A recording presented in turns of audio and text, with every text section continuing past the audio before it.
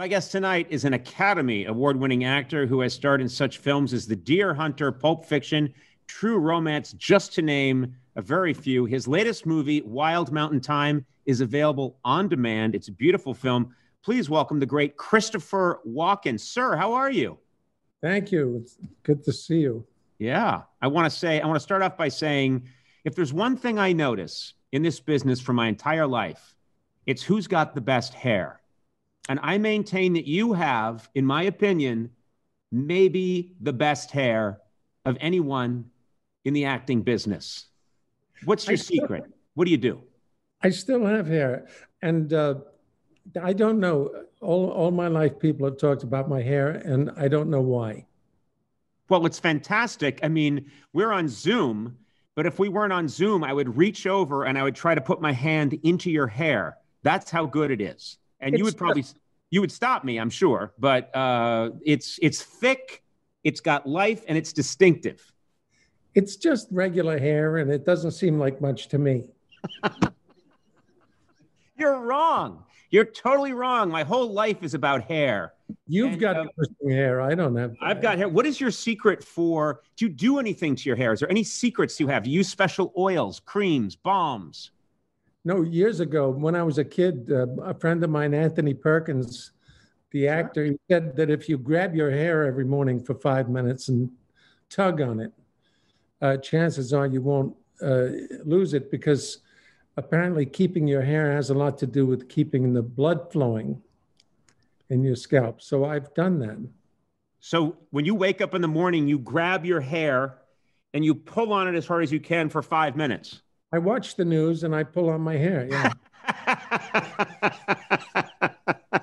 That would come naturally these days. Yeah.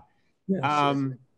Help me clear something up, because I heard a rumor that you auditioned for the role of Han Solo. And is that true, first of all? Yes. But, at that time, I think, hundreds of actors auditioned for that part.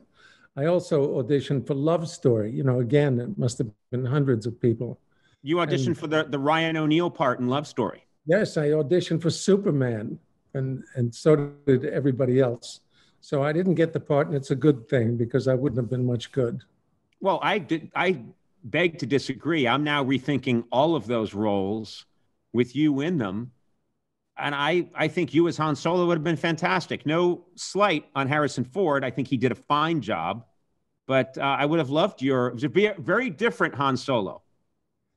Very different, but too much maybe like Chewbacca. So,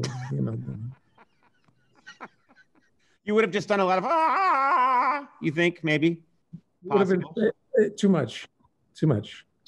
I was thinking about this today in preparation for our interview. You have had so many iconic roles, so many great performances, yet one of the things that probably you might be best known for, or among your best known performances, would be in the Saturday Night Live sketch Cowbell. Have you found that to be true? Yes, it was a very good sketch, but I don't understand why it follows me around like it does. And how does it follow you around? Give us an example. Oh, it doesn't. I was in a restaurant in Singapore, and the couple at the next table, at one point, the guy said to me, Chris, this salad needs more cowbell. And I thought, it's gone too far. You're in Singapore. You're in Singapore, and it follows you. Yes, and I don't know why that sketch became so famous. It's mysterious, how some things catch on. Yes, it is mysterious. I think it has something to do with your voice and the way you said cowbell. I really believe if anyone else had done that role, that sketch would not have endured the way it does. I give you credit for that. It's a fine sketch, but I think it's the way you said cowbell.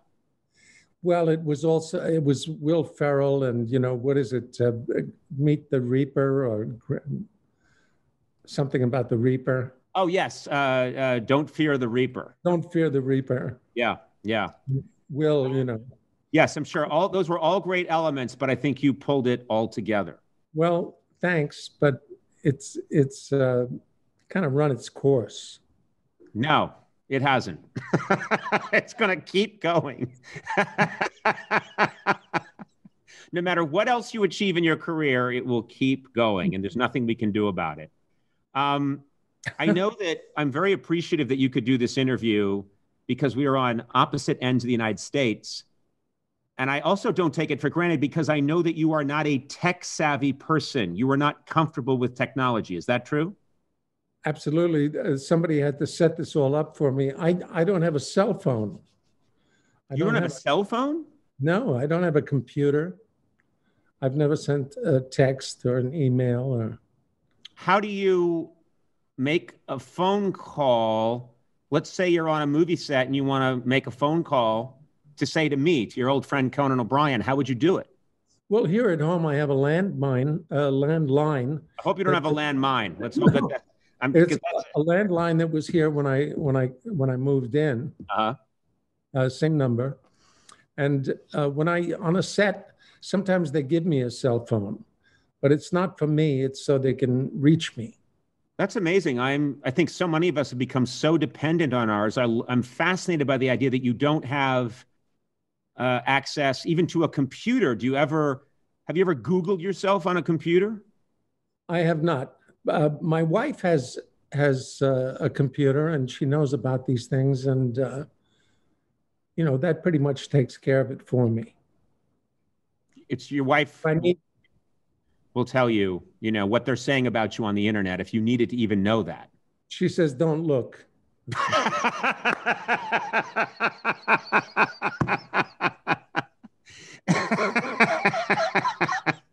Do you have you ever looked at Google Earth? That's something that I'm not very tech savvy, but I love Google Earth. Sometimes I like to go on and just look at where I live just to see it. Have you ever done that? Yes. In the old days on movie sets, actors would sit around between setups and takes, and they would play cards or they'd read a book. And now, of course, they all have their cell phones. And I said to a friend of mine, "Could you Google my house?" And it was really amazing. I could see, lawn chairs and the car in the driveway. It's really fantastic, I hope it was your car.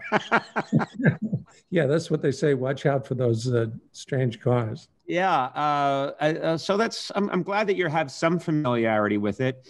If you're not on the internet, do you get mail then? Let's say fans want to write you letters. They want to write to the great Christopher Walken. They want to write. Do you get fan mail like through the U.S. postal system? Yes. What kind of stuff do you read those letters? Do you read any of them? I do. And that's a tricky thing because you have to be careful about acknowledging.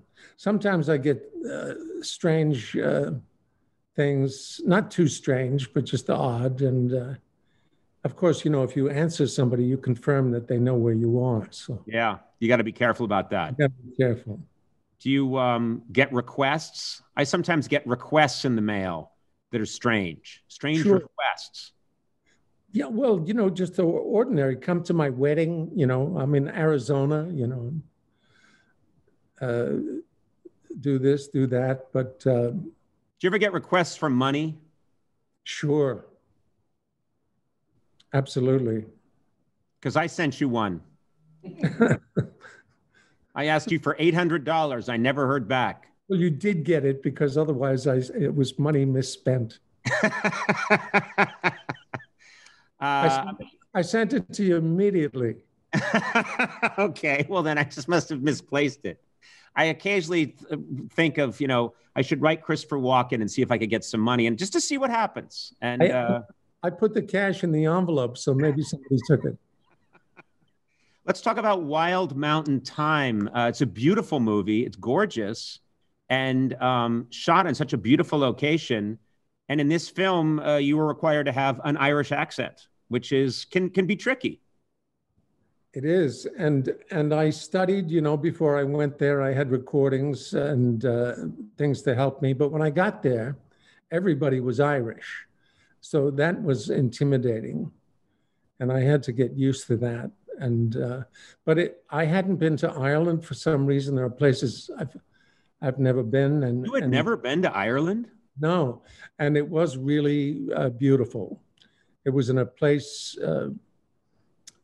some hours outside of Dublin in the country, and there really were rainbows, and it was green, and it was moody, and it was just beautiful. The place we stayed in had a rookery where they raised hawks and falcons and owls, and it was a magical experience.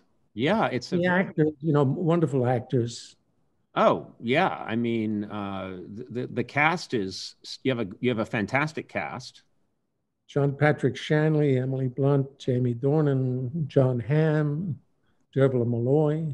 Yeah, and I don't know if you noticed it, the Irish accent. I mean, obviously there's so many different kinds of Irish accent, but it's very musical to me. That's when I come from 100% Irish. And when I've gone back to Ireland, I've always been transfixed by the musicality of the way they talk. It almost sounds like they're singing when they talk, Yes. Well, that whole part of the world, there is that thing with language, Ireland, Wales, Scotland, Sure. But I hadn't been to Ireland, and I want to go back. Yeah. Well, soon I'm hoping we'll all be able to travel. That'd be nice. You've been inside now for as long as probably the rest of us, just stuck inside. The last time I was to New York City was, 8-9 months ago. Yeah. March. Yeah. Well, we have a clip here, and this is a clip, and you can tell just even in this clip, and this is a scene with you and Emily Blunt, just how gorgeous the location is. I mean, it seems like a lot of animals, farm country. Was this anything that you grew up with at all in your experience? No, I was born in New York City, and this is really different. Yeah. Yeah. No, you don't encounter a lot of sort of draft horses in New York City. Cows. And cows wearing cowbells. Yeah. Yes. And cows are misunderstood. They're actually quite aggressive. Oh, really? Yeah. Maybe just with you. Maybe, but they'd get a look in their eye and then go for you, That's just you. That's nobody else. Nobody else has ever said that about a cow. That's them realizing who you are and wanting to get in on that. That's all. That's all that is. It's turf.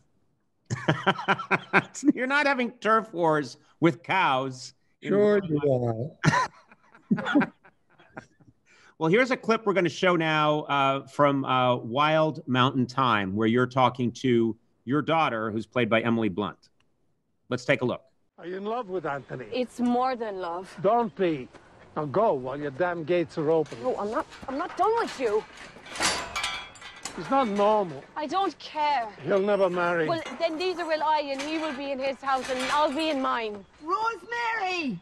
Be quick, I need to pee. And you'd sell to a Yank, would you? He's O'Reilly. He's a Yank. You're trespassing now. Drop this plot or I'll kill you. Would you have the place go on auction?